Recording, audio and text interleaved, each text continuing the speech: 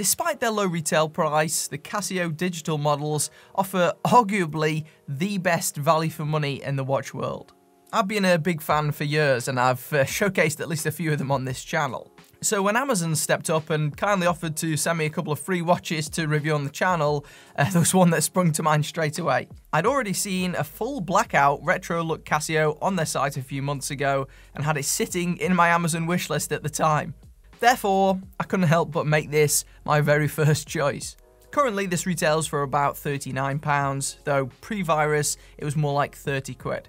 Either way, that's more than some of the other Casios I've looked at. So, is it worth that extra cost? I mean, it's not an expensive watch, but it is a little bit more. Compared to something like the A158, functionally you actually get some upgrades. Firstly, you get increased water resistance, if that's even possible. I know previous Casio digital models like the F91 have got a legendary reputation when it comes to marine performance, though surprisingly these, including the A158 and a couple of similar models too, they were only ever advertised as actually having about 30 meters of water resistance. As you can see from the text below the logo, this B640 advertises 5 bar, meaning it should be even better in this regard. With the brand's reputation and track record, I wouldn't be surprised if this watch can endure far more than that. This one also features the Illuminator LED backlight system, not present in some of the very cheapest models. This does give pretty good visibility in the dark, though the performance is somewhat limited by the dark display, which we'll discuss in a moment. Something else of note is this backlight system operates slightly differently too. You can either press it once for a 2-second burst of light, or hold it down to keep the orange LED on, and then once you've released it, it just stays on for an extra 2 seconds. This module as a whole offers typical features such as a stopwatch, countdown timer, and alarms, though the pusher arrangement is slightly different than other Casios I'm familiar with. The light occupies the top right, while the adjustment button is recessed into the case at the top left. And as such, this different module and layout have taken actually a tiny bit of getting used to, more than I would have thought, but really, they're perfectly fine. Given my limited time with the watch, I can't give an exact figure when it comes to battery life. However, based on my experience with similar previous models, you can expect many, many years of service.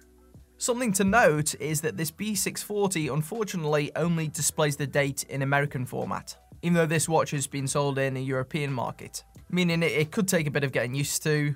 Unfortunately, I have had to play around with the watch. I don't think there's any way of changing that. As the title suggests, I think even Bruce Wayne would envy the dark colorway. Everything is black from the PVD steel bracelet to the resin case. Even the display is inverted, with the text appearing off-white against a black backdrop. While it looks cool, I have to admit it's far from the most legible. When shadowed or at a steep angle, the characters are a bit tricky to make out compared to the traditional style displays that I'm used to. This is a little disappointing for me, as I thought it looked awesome from the pictures, and I didn't really expect this to be an issue whatsoever. As such, unless you love the aesthetic that this display provides, I'd recommend opting for the other version of this watch, which features a regular display. That alternative version also costs quite a chunk less at the time of recording this video at least. Despite that, the case is probably the best I've felt on these low-end Casios. Its surface is lightly textured, giving more of a matte finish than the likes of the F91. I think this looks slightly better too, and matches surprisingly well with the black bracelet. I was expecting a situation much more like that with the A158, where the finish of the case and bracelet are noticeably different when you look up close. In person with this B640, it blends incredibly well, and to the human eye in normal conditions, you probably wouldn't know that they were two different materials. As with other cheap bracelets, this one isn't great. It's simple folded links, which could be hair pinchers if you have a bushy arm. Nevertheless, it's hard to expect much more for the price.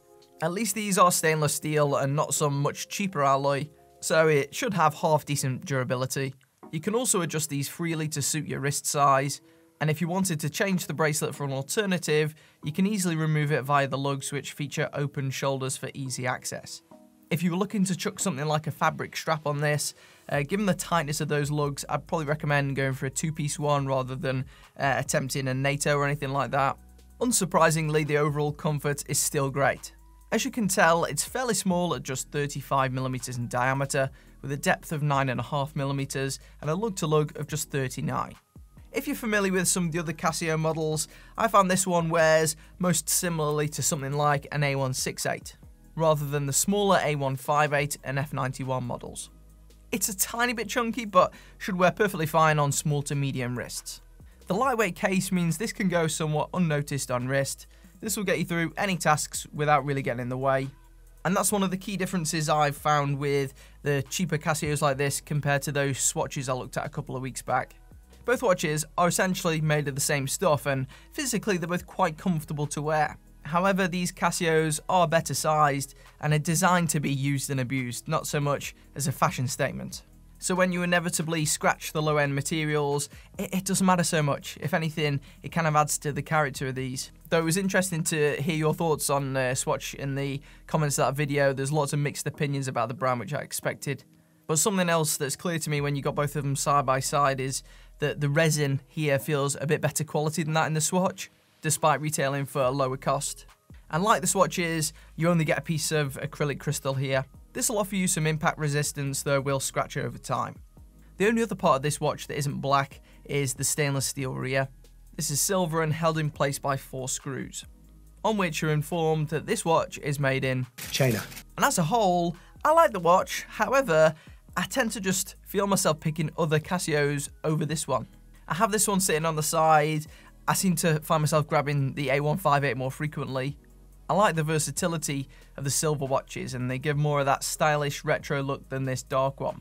I'm not sure it's different enough in appearance to the F91W either, to justify both having a place in the rotation. It's a good watch, it's just not quite for me as I first thought. They do make a silver version of this, which looks a little bit more stylish, I'd say, so maybe I'll go for that one instead next time.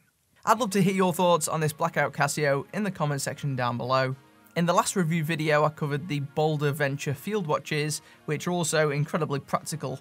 Here's where you place them on our wall of watches. Now it's time to vote on this one. Do you think this watch is low quality Chinese garbage, uncool, cool, or ice cold? Let me know down below and leave your vote in the iCard somewhere above me. If you found this video useful, consider checking out our Patreon. We've got a couple of cool perks over there. See you next time.